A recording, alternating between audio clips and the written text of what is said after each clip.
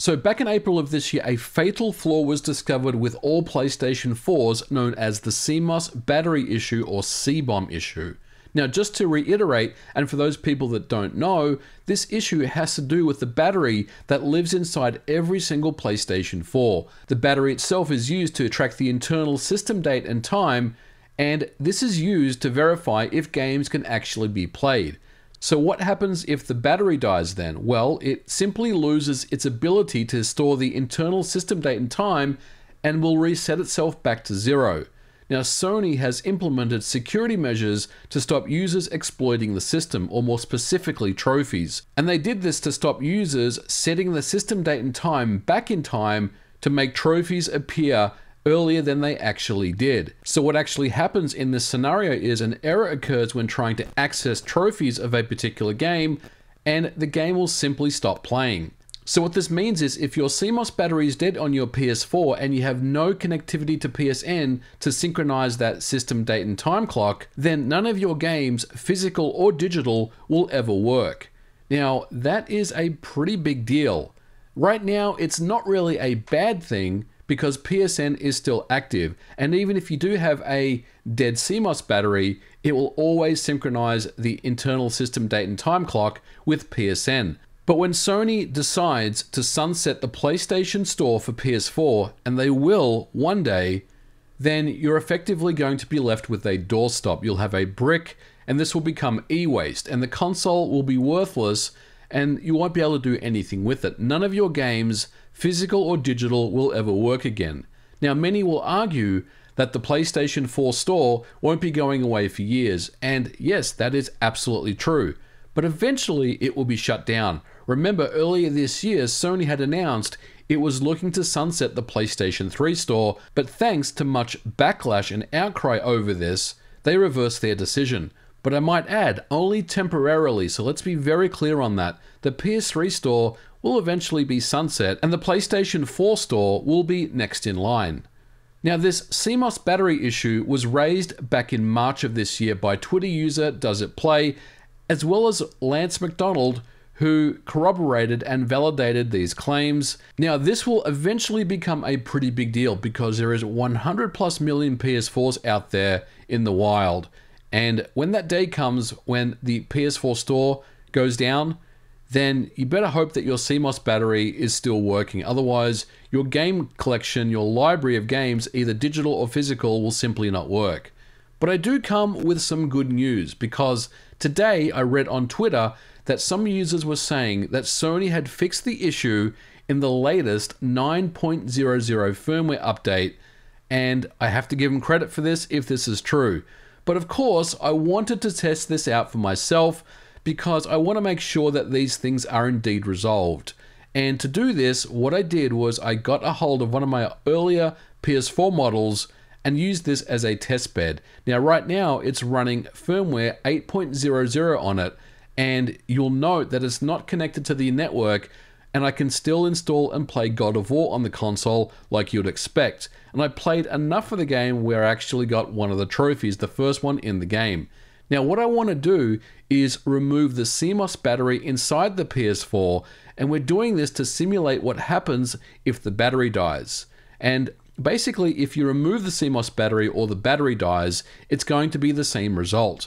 Now, getting access to that battery means that we need to open up the PS4 and get access to the motherboard. Now, unfortunately, there's no real easy way to do this. There's no easy way to do this without opening up the internals. So even those people that want to replace the battery if theirs has died, they won't be able to do this easily unless they're experienced with taking systems apart. Now, tearing down a PS4 isn't hard to do, but this video is not a teardown, so if you want one, then I recommend you check out Modern Warfare's video, and I'll leave a link to his video in the description below. So we've taken apart the PlayStation 4 case, and this is the offending component. This is the CMOS battery. Now, eventually this CMOS battery will run out, and when it does, and when there is no connectivity to the PlayStation network, all physical media will be rendered useless. So then, with the battery removed, what I did next was put the PS4 back together.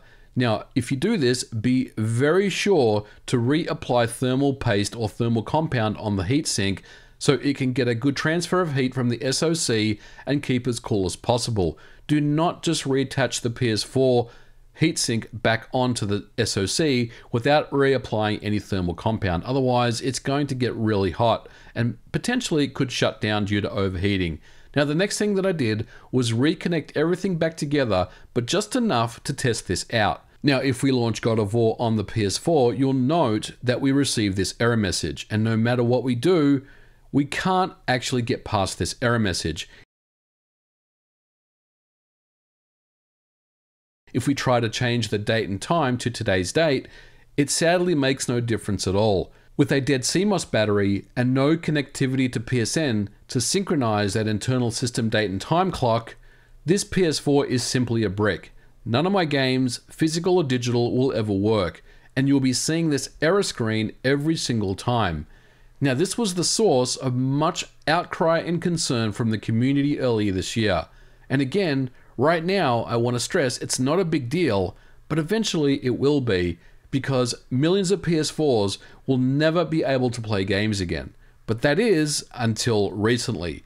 Sony's 9.00 firmware is reported to address this issue, so what I did next was I re-enabled connectivity to the internet, and you'll note that the CMOS battery is still removed from this PS4. I never put it back into the system, but anyway, with 9.00 installed, I then let the system restart a few times like it normally would when you install a system update, and make a note of the system time has been set back to 1969. But this time when we load into God of War, you'll note that it loads fine and it plays just fine.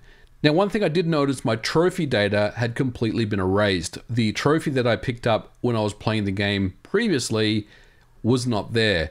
And I'm not sure if it just needs to synchronize to pull these trophies back from PSN, but for whatever reason, the trophy data here is not there. It was when we were on the 8.00 firmware, but when we updated to 9.00, it looks like the trophies had reset themselves.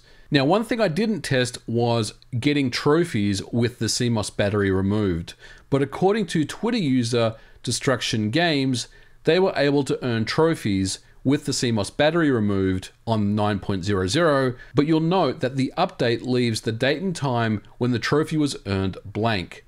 Now, one last test that I did with 9.00 was to install a physical game on the PS4 with the battery removed, and I wanted to make sure that you could still launch and play and the PS4 would install the trophy data correctly. And yes, it absolutely does. Everything appears to be addressed, so this is fantastic news, and I want to commend Sony for listening to their customers and addressing this issue.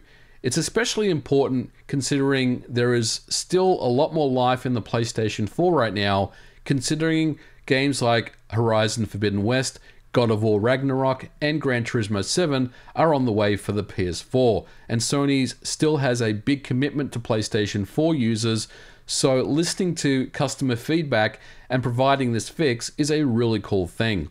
So, great result. The PlayStation 4 will live on truly after the servers have gone down. You should be able to take any of your physical game collection, and if you still have your digital games, on a USB drive, or the ability to still play those digital games, all of those games in your PS4 library, whether it be physical or digital, can continue to be played well after the PSN store for the PlayStation 4 has long been sunset, and that is a fantastic result.